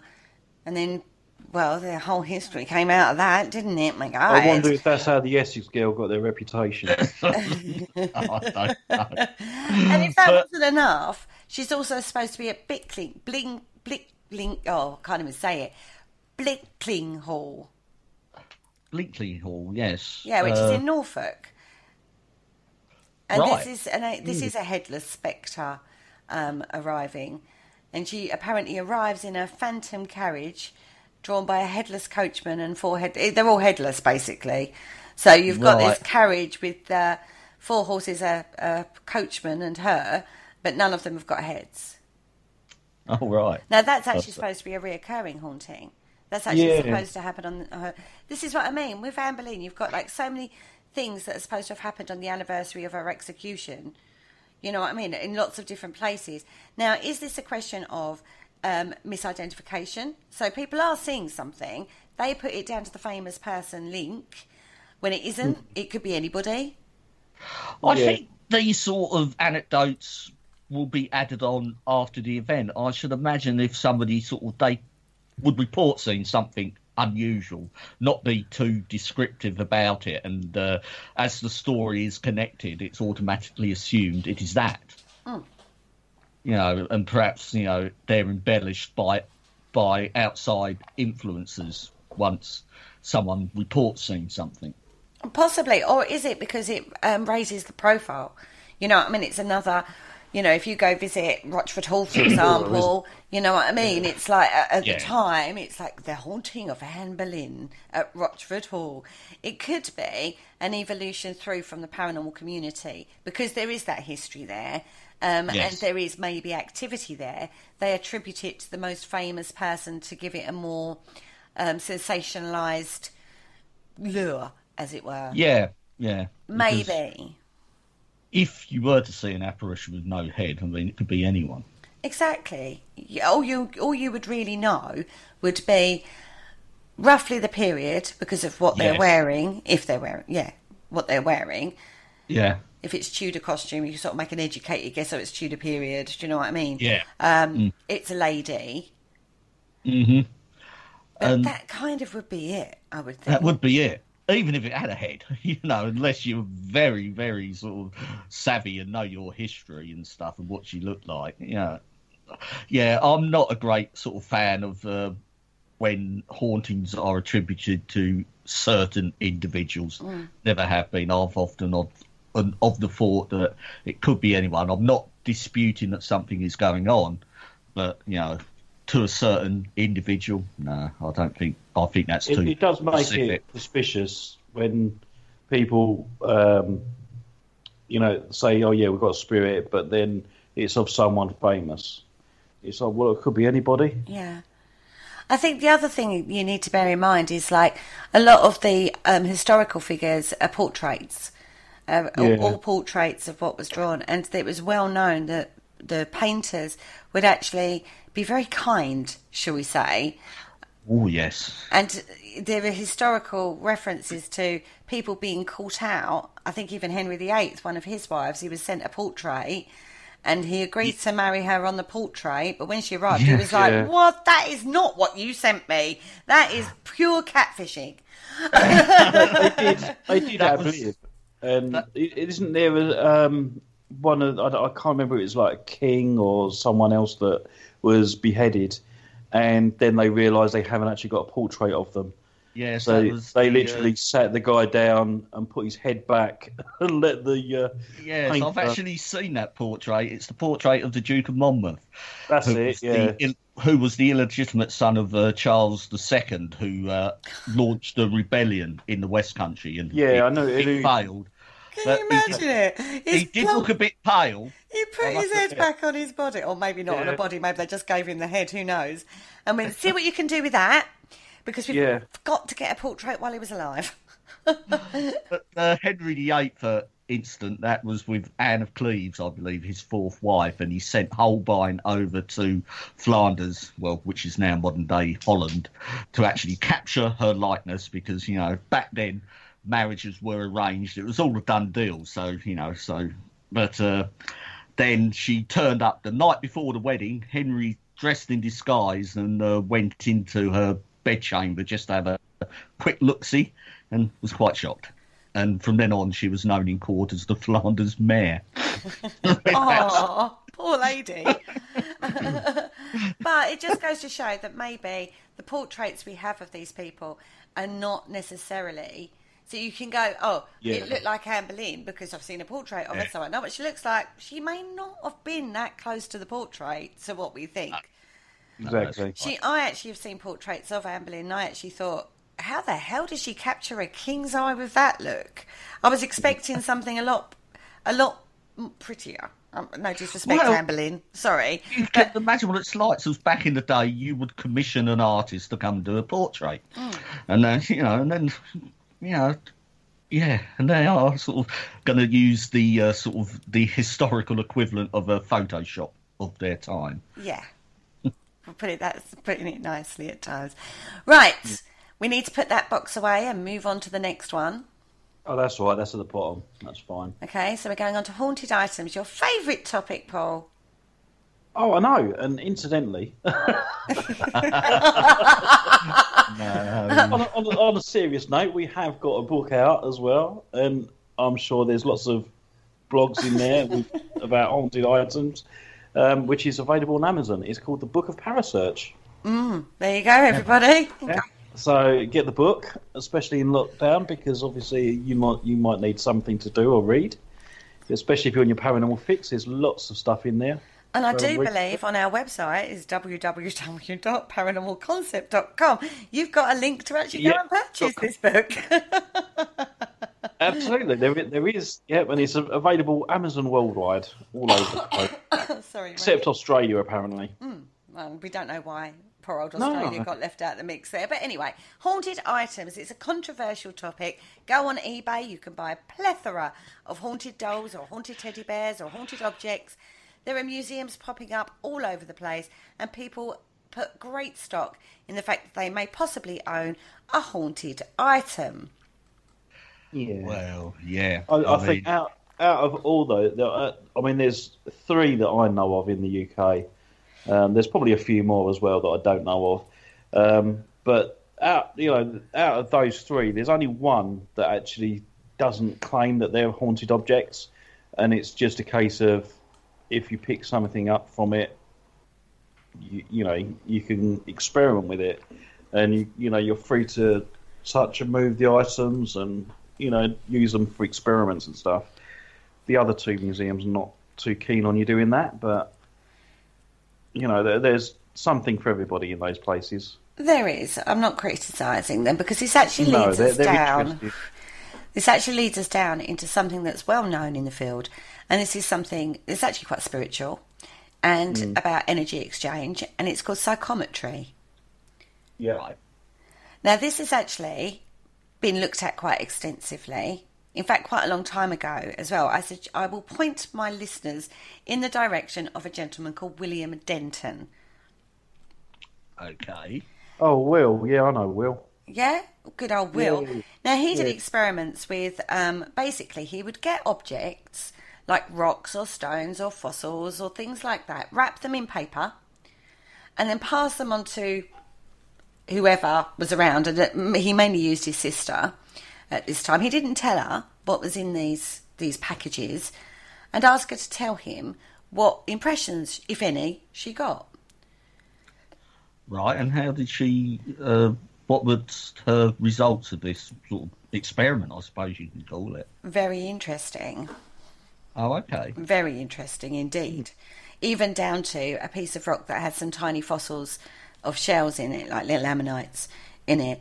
And she was saying, I'm seeing lots of shells and things like that. So she was very accurate in regards to what. So basically, he wrapped these objects up, and she had to guess what was inside. Yeah, or say like what impressions she was getting. Now, she wasn't a medium, she wasn't a trained medium or anything like that. It was just purely an experiment. He also did this with letters as well to see if they could pick up the personality of the people or the person that was writing the letter, and they had some great accurate results from that too, which led him down to the understanding. Is that the right word? Or the theory that objects maintain energy, whether it's natural energy from like a piece of rock or something that you pick up from a beach or something, to an object that's loved dearly or written, and you've transferred some of your own energy into that object. Right, I see. So there are studies done on this. But wouldn't you feel that could also, playing devil's advocate, that could also work the other way round? It's the recipient, the person that's handling the object, they are sort of seeing or psychically sort of seeing what the object is or what it may be, as opposed from the object giving off the energy. I mean, it's more of a perception from the individual of what the object is. It could be either or, though, couldn't it? Yeah. Well, because I'm thinking of... Because this sounds very much like the forerunner to like Xena cards, doesn't it? I was going to say, like, when you give someone a present at Christmas and it's shaped in a wine bottle, it's most often or not a wine bottle. But when you say if you had a rock and you wrapped it, you wouldn't be able to then go, oh, I'm sensing seashells and blah, blah, blah, blah, blah. You're not feeling what's inside it. You're just holding it. There is a difference. And working with crystals myself, crystals do have different energy. They do feel different. Mm-hmm. And I do know that they did an experiment with some students as well, whether or not they could tell what was metal and what wasn't metal between parcels. So they're wrapped, then they're all muddled up. And then to cut out the telepathy link as well, they would wrap them up, mix them all up. So the parcel that you're giving to the person to try and work out what it is without seeing it, the person who gave it to them didn't know what it was either. Because that was one of the criticisms. When we go back to critical thinking, one of the criticisms was, well, you know what's in that parcel you've just given us. So she could be picking it up from you, not from the item. So they did it by mixing it all up and then no one knowing what was in the parcel until it got unwrapped. I think it's an experiment that we could do. Easily. Well, It certainly is. I mean, especially the access to some of the rocks and minerals we've got. I mean, thanks to Kerry. But don't you find it interesting, I mean, playing devil's advocate again, that he conducted this experiment with his sister, who would have some sort of knowledge of what her brother's into, what sort of stuff he has around and stuff like that? Did he carry out this experiment on a broader sort of test subjects and stuff? Oh yeah, it went on. That's just where it started. Right. It led to the thought pattern. Do you believe then that objects can be haunted? I don't think they can be haunted. I think they can hold energy, and I think there's a very different distinction between the two. I don't believe... that's sort of where I was. My thought process had gone, because it's more energy transference. Yeah. So where this person's picked up the rock in the parcel, they're feeling for that energy, and even if that rock belonged to someone else, especially in the case of the letters, you could pick up the energy of the person that wrote it. So by that logic, you pick up an item in one of these museums and you're picking up on the energy of the person that had it previously. It's a possibility. So as such, it's almost like you're feeling the person that owned it, and that's where you get the psychic link, and then maybe that could bring forward the spirit. I can see what you're sort of saying there, Paul. Yeah. But is there some way? But is this energy, can it connect or link itself or attach itself to the object? I think this is where haunted items this is the main theory behind it. See, when I've gone to medium nights and stuff, they've said, like, if you want to speak to someone, just think about them. and they'll come to you. So if it's like a family member, you could just think of some happy memories or whatever, and sometimes, they might make themselves known that they're around you at that time. Or it could just happen naturally throughout the day anyway. So I'm just thinking, if you're picking up energy from an object of someone else, because you've got the energy thoughts in your mind, you could essentially bring that person to you. So it could also attract. Yeah, no, I understand what you're saying. So the object's not haunted as such. No. It's just got the energy impression. Yeah. And that in its own right brings the spirit forward. If that makes sense. Possibly. I mean, we don't know. We don't know yet. It's just it's a preliminary experiment that you can do. It's an interesting experiment that's quite simple that you can do without it having to be a haunted doll or something. I mean, there are famous objects around the world. I mean, Annabelle being, the main one. Robert the doll, that's another famous one. And they've not just got like the mythology of the case itself, but they've actually got the whole mythology afterwards once it's in the museum. I think so. Is it a Phillips experiment type of thing? But why is it sexist? Because it always happens to be dolls. You never hear of a haunted action man, do you? No, but Robert the doll is a boy doll. Well, it's not really, is it? A doll. It doesn't. It's not. It's a doll, not gendered. Isn't it? Girls play with dolls. Boys don't. They play with action. Oh, now that's sexist. Oh dear. If we're going to go down that route, Ulrich, we so need to let him out, Richard. Honestly, you are going out this afternoon. He is going. Take the risk. Yeah, he's going to go for a walk to get some fresh air and lift this pedantic. I've got fresh air. I've got the window. I mean, it looks like a horrible day out there. These famous cases, of these haunted dolls or these haunted objects, you know what I mean?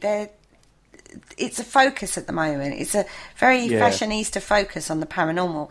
But when you look back onto certain experiments that have been done, it lead you down into an interesting thought pattern. You know what I mean? Well, when you look into experiments. Obviously, you've got the energy transference onto the objects, and it does somehow elicit activity for some people. And I think there's a lot of teams out there then now that try to recreate it as opposed to investigate it properly. And I think that's where the popularity comes, because they people want experiences, so they go out, they do this experiment because they know it works, and they just keep recreating it. They don't actually investigate it. Well, yeah, this is sort of something we've touched upon before, sort of like investigating. There's a very sort of grey area now within the paranormal, whether people go for the experience, which there's nothing wrong with that, or to investigate. But I do have a sort of a bit of a sort of thing about, if you invest, and to investigate is a lot more broader sort of term. Yeah, I do. I mean, experience. I think, this is what bugs me about the paranormal, to be fair. I mean, someone... Again, as you said, there's nothing wrong with it at all. But if they want the experience, then call themselves ghost hunters. Well, yeah, they should. But then there's controversy over the interpretation of hunter as well. So it's only a word to describe. Yeah, I mean, they're hunting out the experience. That's what they're doing. But there are people out there that do essentially just go for the thrill and the experience. Yeah. And they call themselves investigators. And it's like, yeah, but you're not investigating anything. Well, there we go. That's a whole different topic, I think. I do think that's a whole different topic. It's a whole different show. But going back to haunted objects, it is a very interesting, when you actually look at it, I think you could look at it from several angles. I think you could look at it as being aware that who knows the information about the object being in the room. Could be telepathic transference. It could be energy that somehow the object manages to, have around it, that possibly may call a spirit to it because you're tuning into that energy signature. Who knows? It could be that all you're doing is reading the energy, doesn't attract a spirit at all, but you're reading the history, as in picking up the history spiritually, like mediumistically wise type thing. It could be that. It could be oh God, I mean, it's just endless when you look at it. And I would even go as far as to say, you get mediums when they sort of read people, you get something as cold reading. I believe with objects, they're very visual, and a lot of people will sort of come to conclusions and assumptions just by looking at the object, and particularly if it's a doll. And, and more than likely you are going to sort of say you're going to pick up, a child playing with the doll or something to me because you've got the prompt there. I understand what you're saying on that. You can make assumptions on the object from the from the thing, but the type of person that may have owned it and stuff, But you're discounting the fact if you walk into a room of allegedly go to a museum and they've all got some form of history. Yeah, there's only a certain amount of assumptions you can make on that, and you may only be drawn to one or two items. What is it that's drawing you to that item? To then read on. I get that. Not the fact that you may necessarily know all about the history of, I don't know, the clown doll in the corner. You might not know any history on it. It might just be the one thing in the room that you're drawn to, and everyone goes, oh, it's really strange because nobody else gets drawn to that. They all get drawn to the rocking chair. Who knows? Do you know what I mean? That's the interesting part for me. It's like what bits... why you get drawn to it and then what you get through it. Yeah. If you didn't know it and they don't know it, then you can't sit there and say you're wrong. You know what I mean? I must admit, I did actually do an experiment in front of a very famous haunted doll here in the UK, and it was a basic dowsing experiment, and the information I came up with was not conducive with a doll. It was a male I actually came up with, and when I actually spoke to the owners of the doll, they were actually quite sort of surprised because they have had sort of several people come back to them with that sort of an information. So yeah, I can see where you're coming from. I think you might get sort of attracted to the doll via the vibrations. If you work on a spiritual level anyway, you vibrate at a certain level. So maybe it's a case of that energy is on the same level, so that draws you to that object, or it works in your specific range of vibration. Maybe. It's fascinating when you actually look at, as I say, it's very controversial and people can be very critical of it. I mean, I personally wouldn't trust a haunted doll bought on eBay personally. But that doesn't mean to say people haven't had experiences with that object and they just want to get rid of it. But it does seem very fashionista at the moment. And so I'd say buyer beware. It's all I would due say. Diligence, isn't it? Yeah, true buyer diligence. beware. Yeah, and just, say there are museums and stuff around that you can go and experiment this. And you can do this with stuff in your own home. I've got some rocks that people have gifted me. I could sit there and play with those and see what I got. But rocks are a bit difficult because it's finding where they came from originally. It's like, at least with an object, you've got half a battle won because you can possibly trace it. But anyway, moving on, because we're running out of time, believe it or not, lads. We've got to cover this one, because this one, again, hugely controversial in the paranormal field.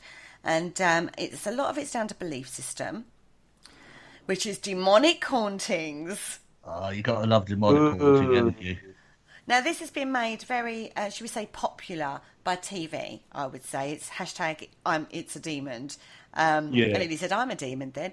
Hashtag it's a demon is spouted quite a lot in the paranormal field in a mock of certain television shows that are out there. But it doesn't change the fact that there is a whole mythology and folklore regarding demons themselves. The origin of the word is actually Greek. Demon doesn't actually mean nasty, evil, Satan-loving entity. It's actually just a general term for any form of supernatural deity. Yeah. We'll go with that. But in this day and age, that meaning has transferred into a bad, nasty, malevolent, non-human, elemental kind of entity that wreaks havoc, attaches to you, sucks all your energy, makes you ill, and is generally nasty, quite frankly. Yes. Yeah? Do we go with... Yeah, I'll go with that, yeah. I think of all the sort of like hauntings and stuff, the demonic sort of phenomenon we are actually experiencing at the moment. I believe this is sort of a classic example of it being driven by popular culture.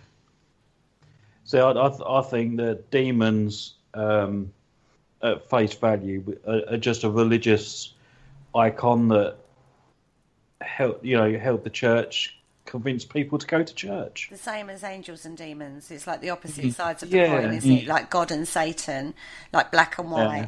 You know what I mean? These days a lot of people get like nasty, malicious spirits in their home, and they just go, "Oh yeah, it's a demon." Well, it could just be a spirit that was very easy to annoy in life, Or not. It could be somebody that you've done something in the home they just don't like because it's their home. Yeah, exactly. So they're showing their unhappiness with that, and all of a sudden they're a demon. Well, that's going to annoy them even more, quite frankly. Well, I mean, that film we mentioned earlier, The Others, that's a prime example because neither side were bad or evil. It was just the fact that when they shut the curtains, didn't they keep opening the curtains?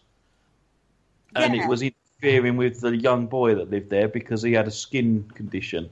And it annoyed the mother, and she kept shutting the curtains again. And it turned out that they were the spirits anyway. And it's like, that these people were just annoying the spirits just by opening the curtains. So, I mean, from their aspect, I suppose they could have just turned around and said, well, yeah, okay, they're angry spirits, they must be demons, and they're not.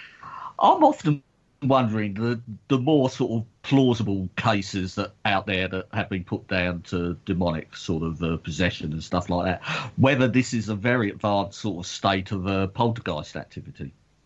Yeah, with a little bit extra. Yeah, good measure. I have to say, my belief system on this is that other forms of energy entity do exist.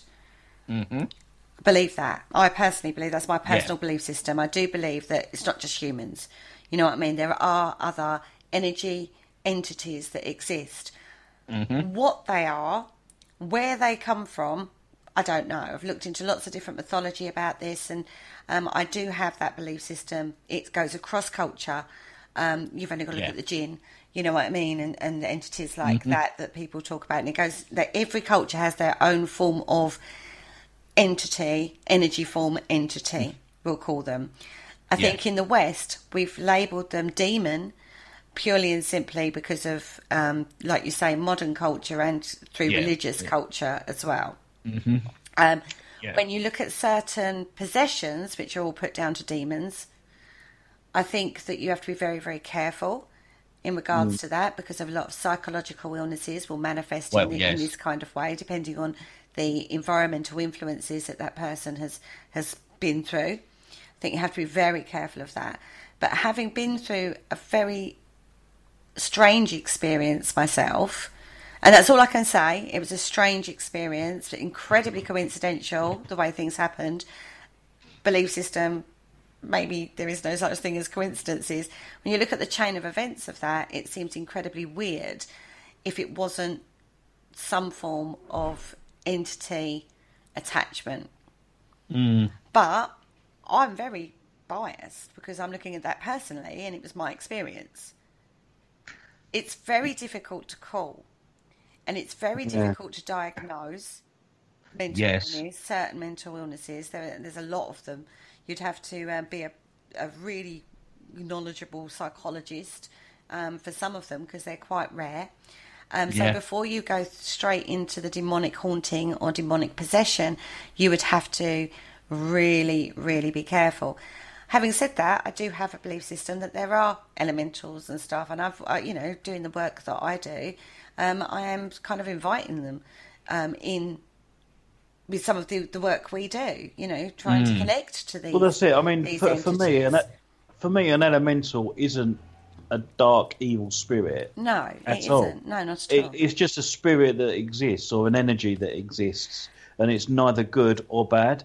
Yeah. But I think, if you if you're the type of person to be quite negative and you keep putting negativity out there, then it almost feeds off of that. Mm-hmm. Yeah. So, it could be just having an impact on that particular energy in the spirit that you get negativity back. Manage your expectations. Exactly. Where if you're a positive person, you put positive stuff out. It tends to, again, feed off of that, but sort of leaves you alone, does its own thing, and I think sort of pleasant. Since I've been introduced to like elementals and stuff, it's something I do actually sort of like believe in now, and and their sort of like behavioural traits is because they will appear as you want them to appear, or believe they will appear, and this could possibly be tied into your psychological state as well when you sort of within the presence of these elementals. Are they taking more from you than just sort of like and how they appear physically to you?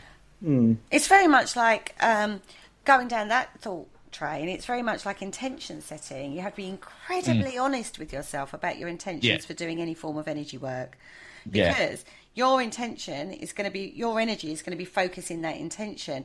And if you've got one bit of bad or horrible intention behind it, or self gratification in there, you've got to be very, very careful.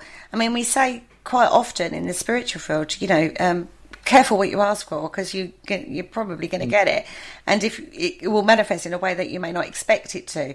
And a lot of that has come from your very deep intention. So everyone goes, oh yeah, just think what you want and it'll happen. But you've got it's a lot more work than that. The people, I think, it's one of my little bugbears in the new age pagan-y world. It's very airy-fairy and unicorns and glitter. It's a lot deeper than that. It's very a lot of being self-aware and knowing yourself. And when we say know yourself, it's deeply knowing yourself. It's a lot of inner work that people don't realise that they have to do. And, it's one of those easy things to say, but not so easy to do. And a lot of people are after the quick click fix. I'll just say it, it'll happen, manifest. I'll do my vision board and it'll happen, because that's how it works. And that's not how it works, people. It's a lot. Feathers will turn up on your doorstep and all sorts of stuff. Yeah, but it's very fluffy. It's a very fluffy what I know now, or sort of have learned, spiritually and sort of like in occult work, it's preparation. I mean, that is probably 90% of the work, isn't it? And this is where you get, sort of like to do a ritual or to do a sort of like a working or stuff. I mean, it's 90% and preparation for it. Yeah. And everyone goes, oh, I've got my salt circle, I'll be safe. Okay, well, maybe do a salt circle that you want to get the entity into, so you've got control over it. Yeah. If you're going to conjure. If you're going into that level of work, then that's what you need to be doing. And people go, oh, but I've got my salt circle, I'm fine. Oh. It's not, that's not as easy as it is. Does the salt circle actually work? Yeah. Why? How? Because, first of all, you've got the element itself. Yeah. Yeah, but then also... I know it's a natural element. So, we talk about preparation. Yeah, so part of that preparation is creating a space that you believe is safe. Okay, so again, it's more mind controlled. No, there are other reasons you would use salt for its own elemental purposes. Look into elemental purposes. Because it is a crystal, isn't it? Exactly. A case of, because you believe it works, it works. Well, it is a crystal in its own right, salt, and whatever sort of properties they are believed to hold. Yeah. One thing's for sure. Whatever your belief system is going into some form of working, whether or not there's a physical reason why it works, or whether or not it's a mental reason why it works, which is where Paul's going, it's just your belief system, don't worry about it. Do you know what I mean? Well, whatever way it is, it's about the preparation of mindset. Whenever you go into and this is deep occult working, whenever you go into that, you have to go into it with this very specific preparation to set your mindset into that, because what you're dealing with is energy and forces that you are trying to conjure. Yeah? From that, you don't know what you're going to get. You can try and conjure something. Something not, a lot of times nothing happens, but a lot of times it does happen too. So if you're prepared in every aspect of that working, if you're prepared for whatever it is you're going to get, I'm going through a process of work at the moment, and it's very intense and takes a lot of concentration, and that's not something you gain by just going, I'm going to do this working today, I'll just sit down and do it. It's a preparation. It's a build-up to the main article. It's going to take me months, possibly even a year or two, to get to the end of this. Because it's not a 5-minute fix. It is generally an interest for me why the salt would work. It's the same thing with the glass, because I think going back to like the haunted doll, you had like wasn't it a glass jar over Annabelle? Doll? She's in a glass cabinet, isn't she? What is it in that glass that makes that spirit confined to inside the glass? I can't answer that.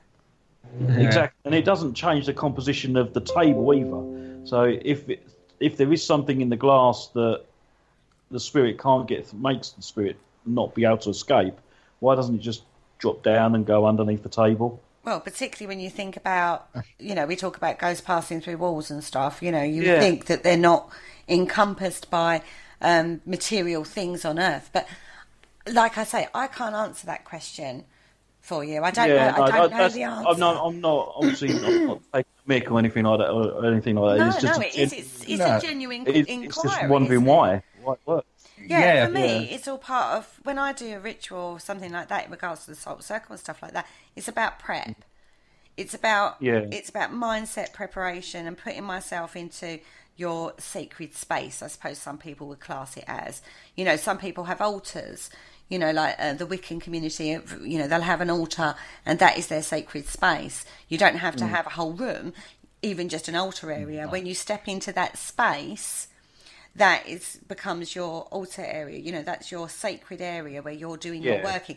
Stepping into that steps into that mindset of, this is where I'm going to do my work. This is what I'm going to do with energy today. This is my worship too, because you don't just do part of it isn't just about conjuring and doing spell works. It's a lot of worship as well, like to the nature and various times of the year, like Beltane and Stara and stuff like that. You're actually sitting, you're setting a form of worship and ritual around a festival to thank the elementals, the spirits, the sprites, the imps, the fairies, the this, the that. Do you know what I mean? Whatever it is that your belief system holds. So it is part of that.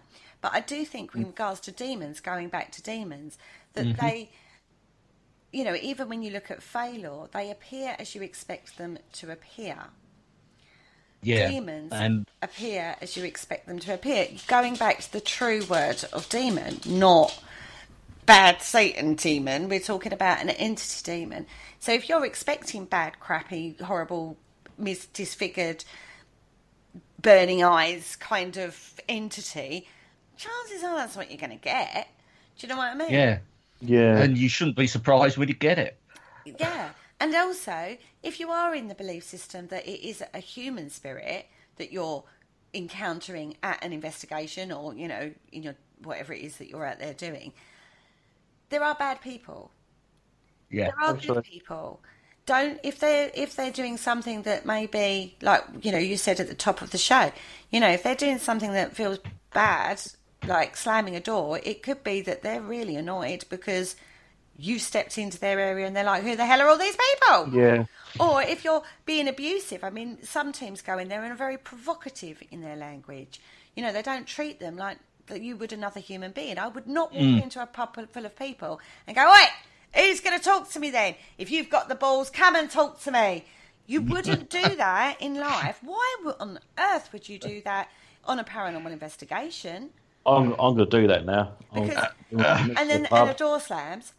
Disappointing. Yeah. Do you know what I mean? Oh, I see. You're big enough to slam a door, but you're not big enough to talk to me. Why would I want to talk to you if you're talking to me like that?